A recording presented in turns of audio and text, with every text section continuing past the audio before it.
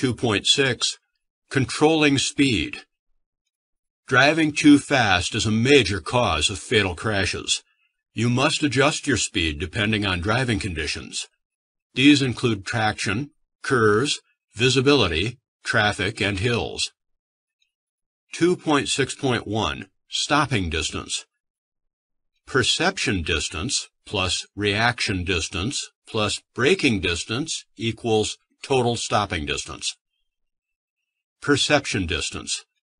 The distance your vehicle travels, in ideal conditions, from the time your eyes see a hazard until your brain recognizes it. Keep in mind, certain mental and physical conditions can affect your perception distance. It can be affected greatly depending on visibility and the hazard itself. The average perception time for an alert driver is 1 3/4 seconds. At 55 mph, this accounts for 142 feet traveled. Reaction distance. The distance you will continue to travel, in ideal conditions, before you physically hit the brakes in response to a hazard seen ahead. The average driver has a reaction time of 3/4 second to 1 second. At 55 mph, this accounts for 61 feet traveled. Braking distance. The distance your vehicle will travel in ideal conditions while you are braking. At 55 mph on dry pavement with good brakes, it can take about 216 feet. Total stopping distance. The total minimum distance your vehicle has traveled in ideal conditions with everything considered, including perception distance, reaction distance, and braking distance, until you can bring your vehicle to a complete stop. At 55 mph, your vehicle will travel a minimum of 419 feet. The effect of speed on stopping distance. The faster you drive, the greater the impact or striking power of your vehicle. When you double your speed from 20 to 40 mph, the impact is 4 times greater. The braking distance is also 4 times longer. Triple the speed from 20 to 60 mph, and the impact and braking distance is 9 times greater. At 60 mph, your stopping distance is greater than the length of a football field. Increase the speed to 80 mph, and the impact and braking distance are 16 times greater than at 20 mph. High speeds greatly increase the severity of crashes and stopping distances. By slowing down, you can reduce braking distance. The effect of vehicle weight on stopping distance. The heavier the vehicle, the more work the brakes must do to stop it, and the more heat they absorb. But the brakes, tires, springs, and shock absorbers on heavy vehicles are designed to work best when the vehicle is fully loaded. Empty trucks require greater stopping distances because an empty vehicle has less traction. Graph on page 2-13, figure 2.11. MPH, 15. Perception distance, 39 feet. Reaction distance, 16 feet. Braking distance, 17 feet. 72 feet total stopping distance. MPH, 25. Perception distance, 65 feet. Reaction distance, 28 feet. Braking distance, 47 feet. 140 feet total distance. MPH, 35. Perception distance, 91 feet. Reaction distance, 39 feet. Braking distance, 92 feet. 222 feet total stopping distance. MPH, 45. Perception distance, 117 feet. Reaction distance, 50 feet. Braking distance, 152 feet. 319 feet total stopping distance. MPH, 55. Perception distance, 142 feet. Reaction distance, 61 feet. Braking distance, 216 feet. 419 feet total stopping distance. Continuing with the text. 2.6.2, Matching speed to the road surface. You can't steer or brake a vehicle unless you have traction. Traction is friction between the tires and the road. There are some road conditions that reduce traction and call for lower speeds. Slippery surfaces. It will take longer to stop, and it will be harder to turn without skidding when the road is slippery. Wet roads can double stopping distance. You must drive slower to be able to stop in the same distance as on a dry road. Reduce speed by about 1/3, e.g., slow from 55 to about 35 mph on a wet road. On packed snow, reduce speed by a half or more. If the surface is icy, reduce speed to a crawl and stop driving as soon as you can safely do so. Identifying slippery surfaces. Sometimes it's hard to know if the road is slippery. Here are some signs of slippery roads. Shaded areas. Shady parts of the road will remain icy and slippery long after open areas have melted. Bridges.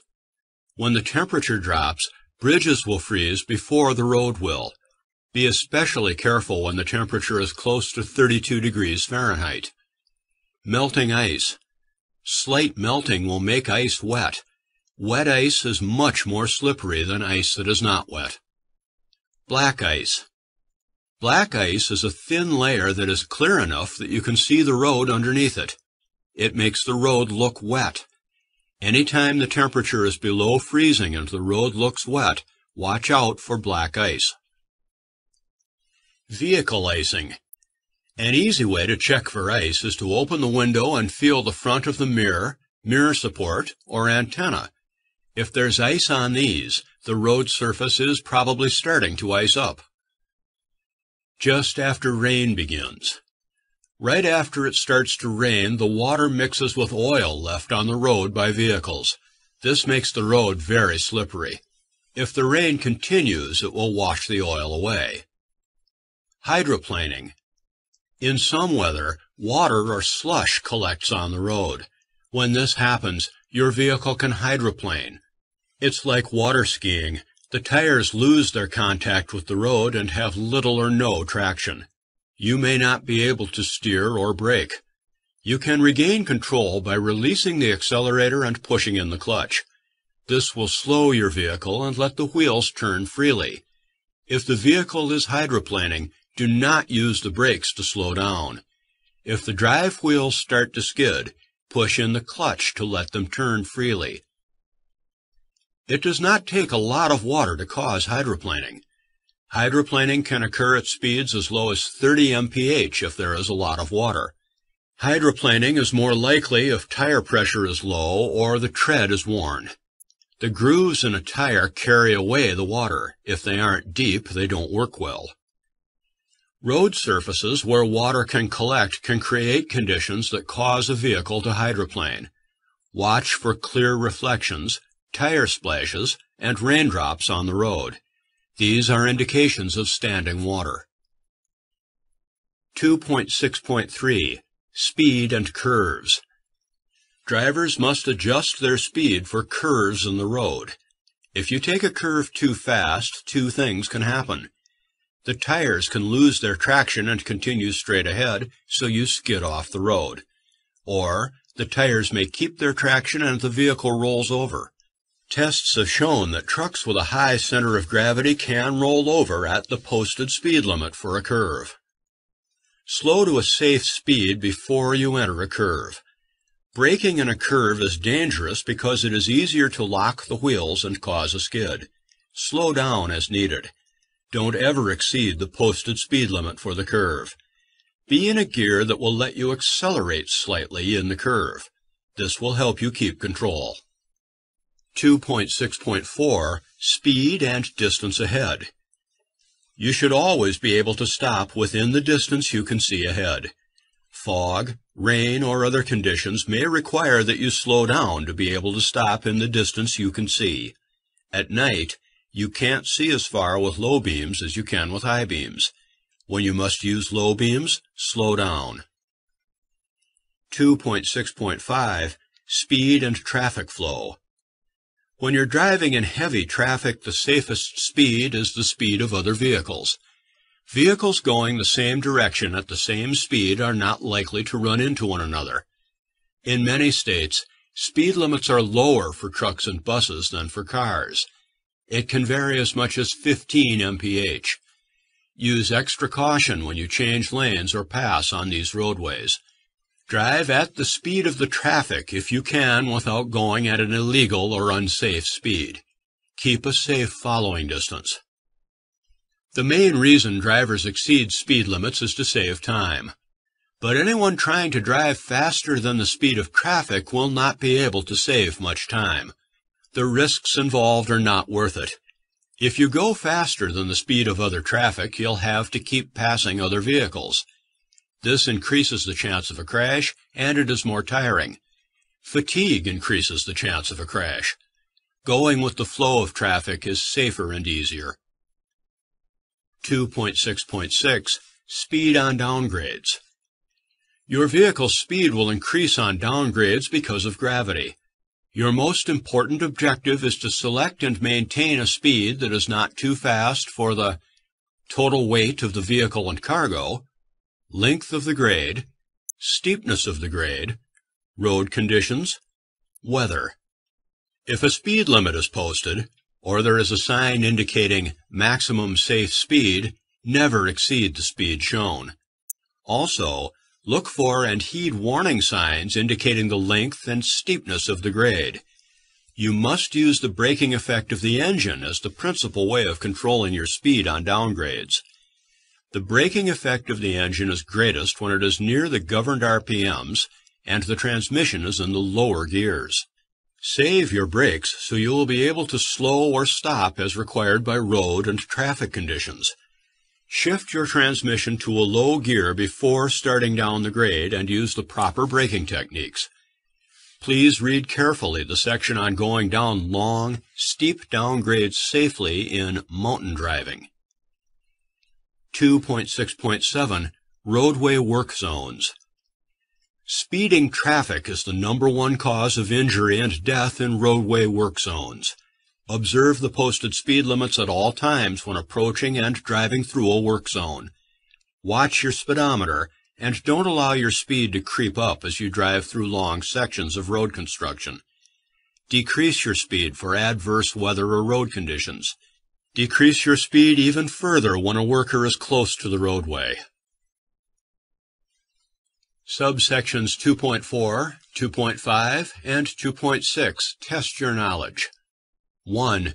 How far ahead does the manual say you should look? 2. What are 2 main things to look for ahead? 3.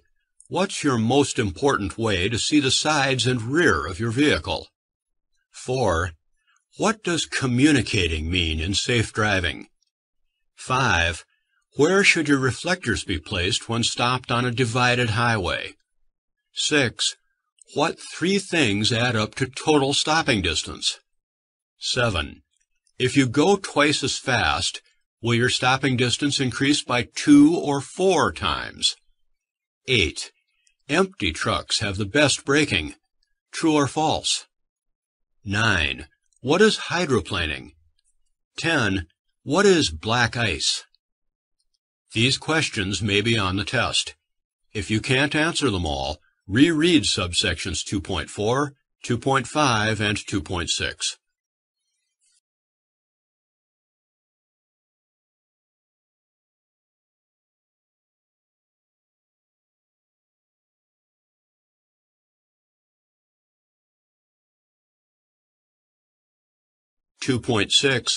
Controlling speed.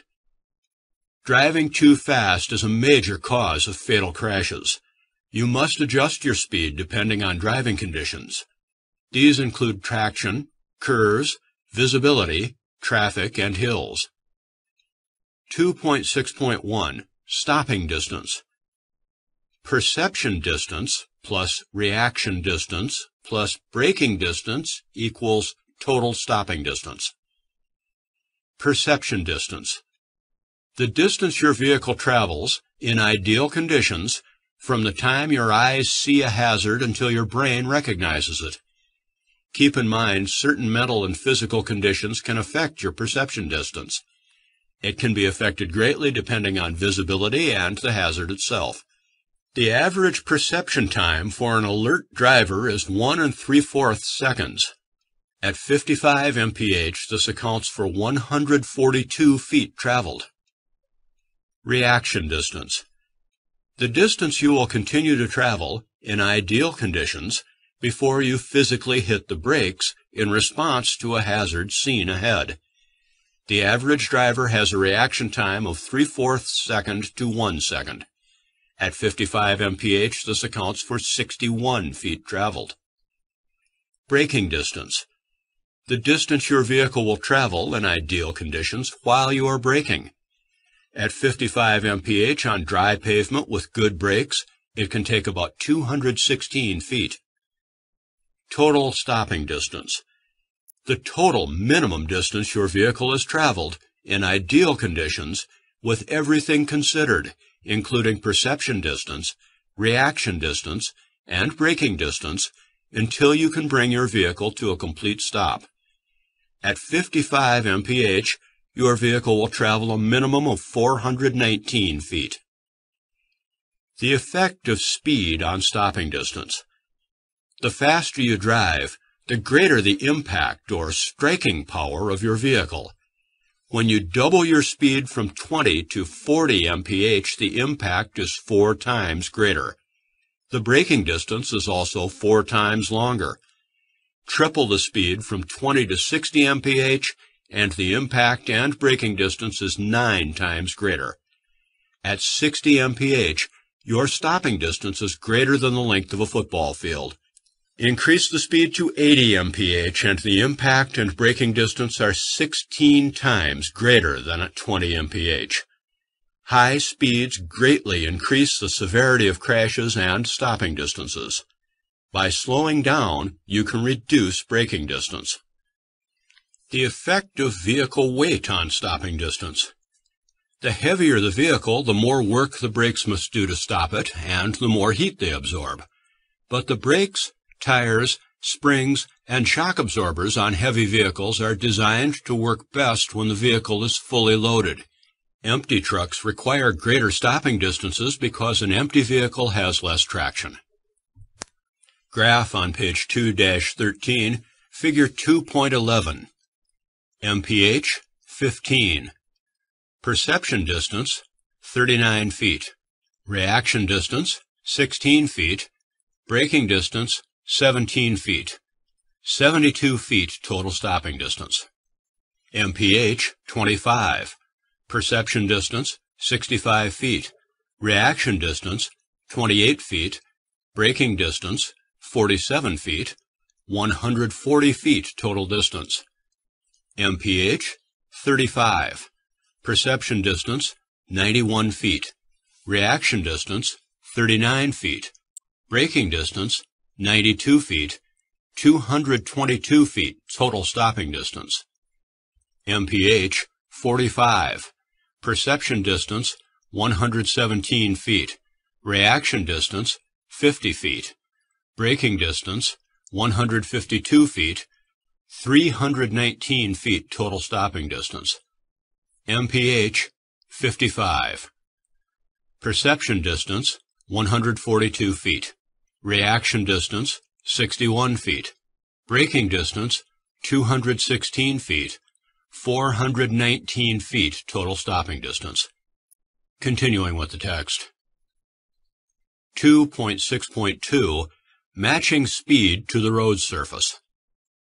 You can't steer or brake a vehicle unless you have traction. Traction is friction between the tires and the road. There are some road conditions that reduce traction and call for lower speeds. Slippery surfaces. It will take longer to stop, and it will be harder to turn without skidding when the road is slippery. Wet roads can double stopping distance. You must drive slower to be able to stop in the same distance as on a dry road. Reduce speed by about 1/3, e.g., slow from 55 to about 35 mph on a wet road. On packed snow, reduce speed by 1/2 or more. If the surface is icy, reduce speed to a crawl and stop driving as soon as you can safely do so. Identifying slippery surfaces. Sometimes it's hard to know if the road is slippery. Here are some signs of slippery roads. Shaded areas. Shady parts of the road will remain icy and slippery long after open areas have melted. Bridges. When the temperature drops, bridges will freeze before the road will. Be especially careful when the temperature is close to 32 degrees Fahrenheit. Melting ice. Slight melting will make ice wet. Wet ice is much more slippery than ice that is not wet. Black ice. Black ice is a thin layer that is clear enough that you can see the road underneath it. It makes the road look wet. Anytime the temperature is below freezing and the road looks wet, watch out for black ice. Vehicle icing. An easy way to check for ice is to open the window and feel the front of the mirror, mirror support, or antenna. If there's ice on these, the road surface is probably starting to ice up. Just after rain begins. Right after it starts to rain, the water mixes with oil left on the road by vehicles. This makes the road very slippery. If the rain continues, it will wash the oil away. Hydroplaning. In some weather, water or slush collects on the road. When this happens, your vehicle can hydroplane. It's like water skiing. The tires lose their contact with the road and have little or no traction. You may not be able to steer or brake. You can regain control by releasing the accelerator and pushing in the clutch. This will slow your vehicle and let the wheels turn freely. If the vehicle is hydroplaning, do not use the brakes to slow down. If the drive wheels start to skid, push in the clutch to let them turn freely. It does not take a lot of water to cause hydroplaning. Hydroplaning can occur at speeds as low as 30 mph if there is a lot of water. Hydroplaning is more likely if tire pressure is low or the tread is worn. The grooves in a tire carry away the water. If they aren't deep, they don't work well. Road surfaces where water can collect can create conditions that cause a vehicle to hydroplane. Watch for clear reflections, tire splashes, and raindrops on the road. These are indications of standing water. 2.6.3 Speed and curves. Drivers must adjust their speed for curves in the road. If you take a curve too fast, two things can happen. The tires can lose their traction and continue straight ahead, so you skid off the road. Or the tires may keep their traction and the vehicle rolls over. Tests have shown that trucks with a high center of gravity can roll over at the posted speed limit for a curve. Slow to a safe speed before you enter a curve. Braking in a curve is dangerous because it is easier to lock the wheels and cause a skid. Slow down as needed. Don't ever exceed the posted speed limit for the curve.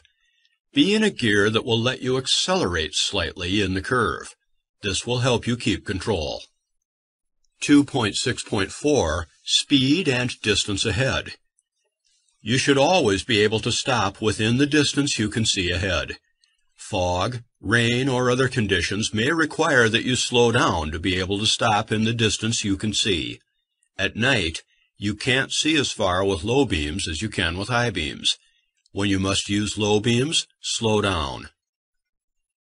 2.6.5 Speed and traffic flow. When you're driving in heavy traffic, the safest speed is the speed of other vehicles. Vehicles going the same direction at the same speed are not likely to run into one another. In many states, speed limits are lower for trucks and buses than for cars. It can vary as much as 15 mph. Use extra caution when you change lanes or pass on these roadways. Drive at the speed of the traffic if you can without going at an illegal or unsafe speed. Keep a safe following distance. The main reason drivers exceed speed limits is to save time. But anyone trying to drive faster than the speed of traffic will not be able to save much time. The risks involved are not worth it. If you go faster than the speed of other traffic, you'll have to keep passing other vehicles. This increases the chance of a crash, and it is more tiring. Fatigue increases the chance of a crash.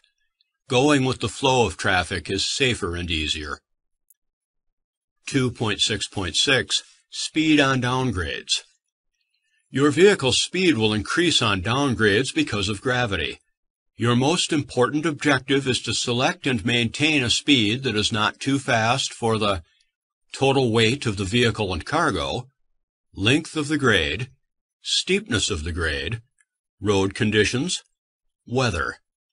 If a speed limit is posted, or there is a sign indicating maximum safe speed, never exceed the speed shown. Also, look for and heed warning signs indicating the length and steepness of the grade. You must use the braking effect of the engine as the principal way of controlling your speed on downgrades. The braking effect of the engine is greatest when it is near the governed RPMs and the transmission is in the lower gears. Save your brakes so you will be able to slow or stop as required by road and traffic conditions. Shift your transmission to a low gear before starting down the grade and use the proper braking techniques. Please read carefully the section on going down long, steep downgrades safely in mountain driving. 2.6.7 Roadway Work Zones. Speeding traffic is the #1 cause of injury and death in roadway work zones. Observe the posted speed limits at all times when approaching and driving through a work zone. Watch your speedometer and don't allow your speed to creep up as you drive through long sections of road construction. Decrease your speed for adverse weather or road conditions. Decrease your speed even further when a worker is close to the roadway. Subsections 2.4, 2.5, and 2.6 test your knowledge. 1. How far ahead does the manual say you should look? 2. What are 2 main things to look for ahead? 3. What's your most important way to see the sides and rear of your vehicle? 4. What does communicating mean in safe driving? 5. Where should your reflectors be placed when stopped on a divided highway? 6. What 3 things add up to total stopping distance? 7. If you go twice as fast, will your stopping distance increase by 2 or 4 times? 8. Empty trucks have the best braking. True or false? 9. What is hydroplaning? 10. What is black ice? These questions may be on the test.